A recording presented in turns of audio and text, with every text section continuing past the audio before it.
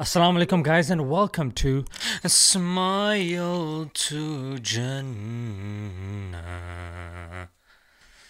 That's why I don't sing. Dude! To Jannah. Self-compassion.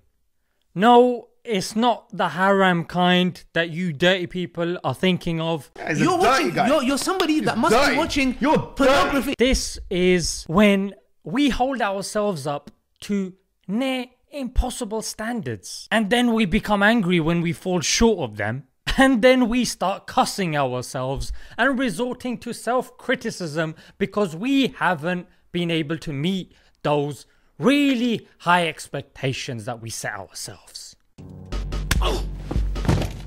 Then we start telling ourselves we're not good enough, and then we start feeling inadequate, mate.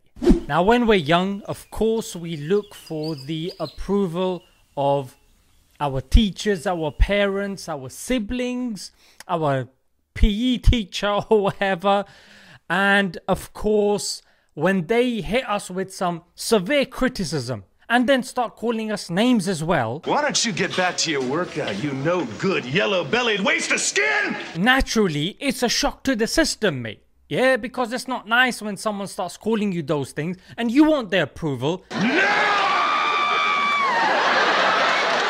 And these things cause their disapproval. So what your system then starts doing is you start to preempt it. In other words, you start to criticize yourself before they get a chance to do it because you don't want their disapproval. So that becomes an ongoing radio station in your head. Anytime something goes wrong, I'm so stupid. I can't get it right. Nah, I'm never gonna pass this exam.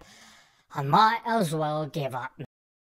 I probably sucked more today than anyone in the history of Kung Fu, in the history of China, in the history of sucking. And not so fast right there. We cannot blame everything on the people that have met us in our childhood, although they do play a significant part, of course. We have to also realize that we live in a very individualistic and highly competitive societies, mate, where it is very important that we come first. We obliterate the competition, mate. Yeah, 5-6 people going to get a job, mate. You have to outcompete everybody in that room. That's nature. Compete or die. So naturally, we start viewing each other as competition, competitors, mate. There to take the money off our table so we don't get to feed our kids. Okay, then what's the standard, yeah? How do you know that you are doing well, mate? Well, there's two ways of telling.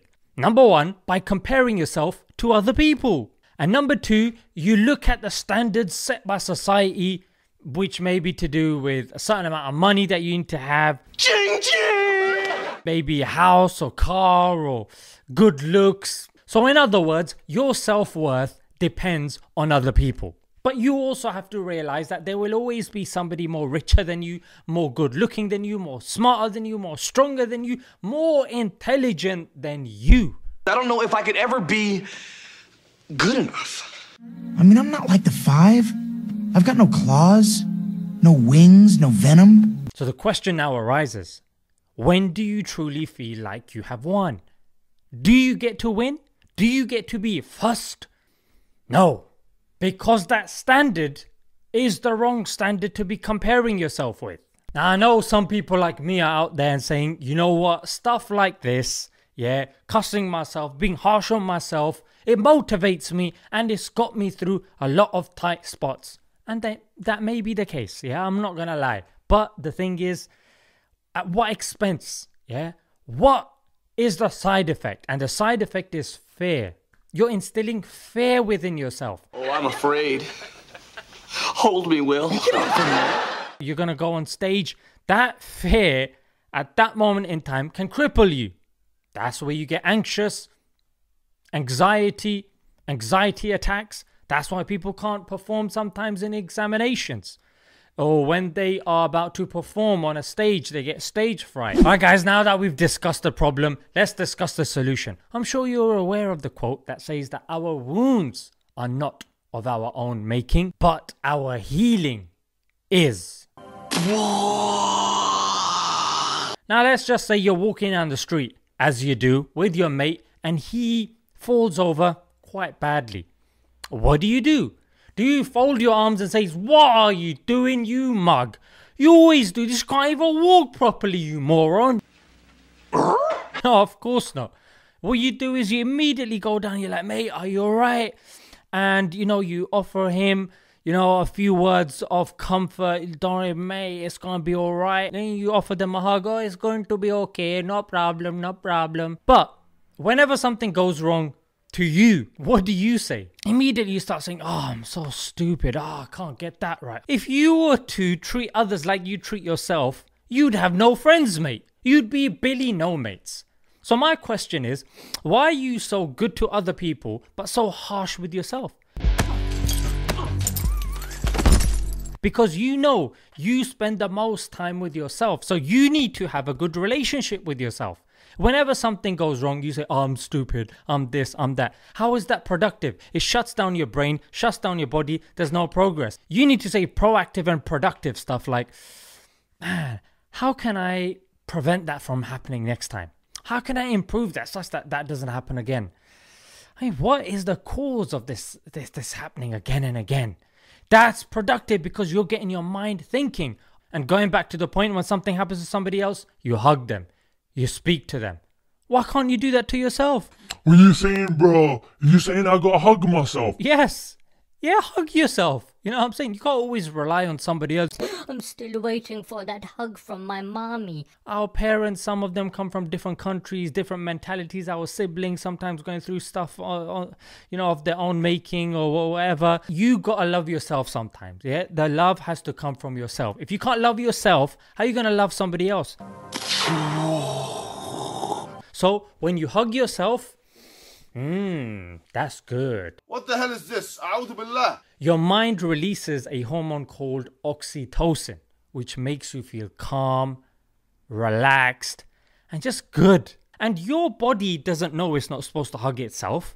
Yeah, you still get the feeling of somebody hugging you. To make something special, you just have to believe it's special. And it's yourself. You know how tight to do it. You know where to do the rubbing and stuff like that. Yeah, there's a very good technique as well. It's called the havening technique. Yeah, people that have gone through trauma, you can YouTube it. I'll put the link in the description. Paul McKenna does it. And this is part of the havening technique. Yeah, that you can actually get rid of certain traumas. And also speak to yourself. Words have an impact. Dr. Masaru Emoto. Yes, indeed. Dr. Bruce Lipton.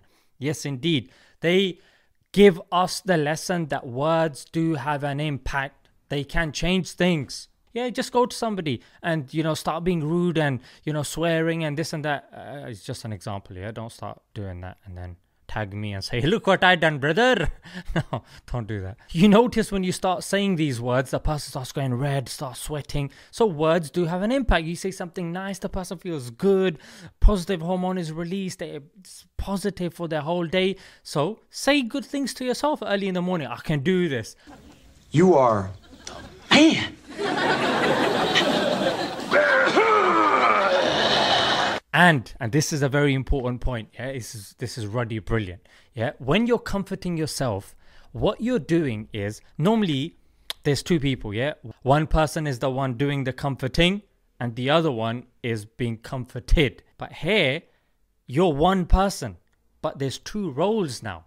Yeah, so something's gone wrong and you're comforting yourself. So the reason why this is brilliant is because you are able to separate yourself from whatever the problem is. You are creating a distance within yourself. Because sometimes when we're angry, all of us is angry. But here you're distancing yourself and you're able to astral project.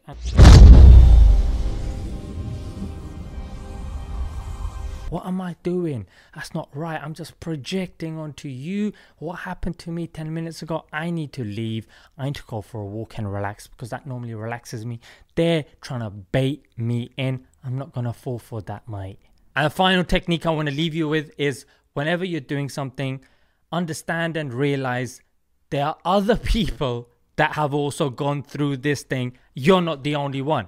Just imagine you're about to go on stage and you're really nervous. You're like, "Oh man, I'm always getting nervous. Oh, everyone's brave." Somebody comes and says, "Are you getting nervous?" I get nervous all the time. You know, half the cast here, they get nervous as well. Suddenly, it's okay. Nothing makes a brother who's feeling down feel better than seeing somebody who's in worse shape. How do you do this? By looking at blogs. Yeah, people that, let's just say you got a disability in the family. Yeah, there's a blog for that. Let's just say you're going through something. There's a YouTube video for that. There's somebody else that has gone through what you have gone through. In fact, Allah has sent a prophet that has definitely gone through something similar to what you've gone through. And this is a really good book that I actually use. It's called Self-Compassion by Kristin Neff. Self-compassion and actually being there for yourself is so important, because many of us rely on relationships and we carry on our burdens and our problems, and we then, you know, project it onto the other person and the relationship, and the relationship breaks and there's too much pressure on the other partner. Yeah, you have to understand and realize the partner's not always going to be there. They have to go to work, they have to go see their parents, they have to go here and there. So understand and realize you have to be first and foremost there for yourself. Yeah. All right, guys, until next time. Assalamu alaikum.